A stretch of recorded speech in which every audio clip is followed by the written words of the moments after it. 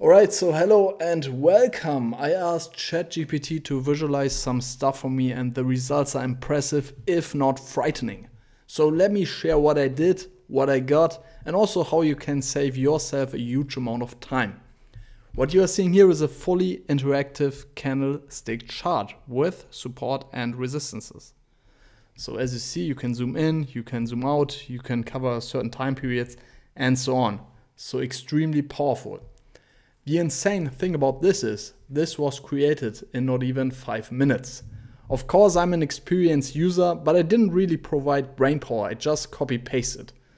I will guide you through the ChatGPT conversation in some minutes.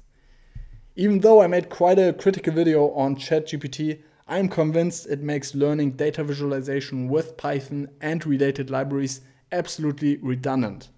I personally was never really interested in doing fancy visualizations with Python because in reality you have a front end, e.g. Tableau, Power BI, Streamlit or whatever they are called. And you're just wrangling with the data in the background, set up the logic and so on. So it is actually prepared to be visualized in a meaningful manner. My laziness in getting deeper into data visualization with Python absolutely paid off.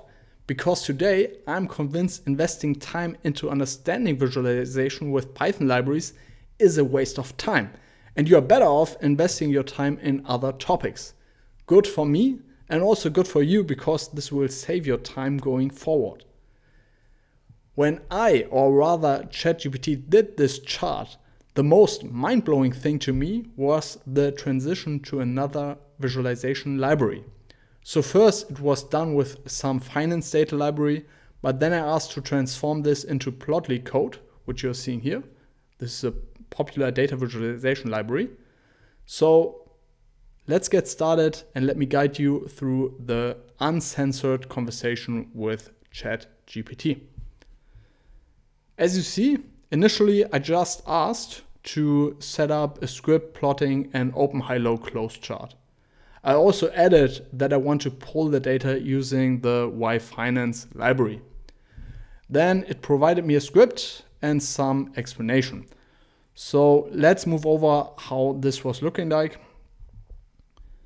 So initially this was looking like this. Let me zoom a bit out here. This was the first plot from ChatGPT. After that, I asked to add support and resistance lines to this chart, but just using Bollinger Bands to keep the logic simple and focus on visualization. So I was given a script and the output was looking like this, and I will show you the chart resulting. So this was the chart when I hammer in this code. And finally, I was asking to transform this script to the Plotly library or to using the Plotly library.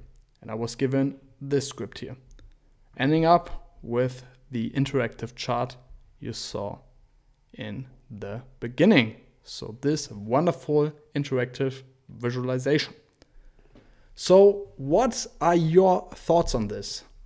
Thanks a lot for watching and I'm looking forward to see you in the upcoming videos. Bye bye.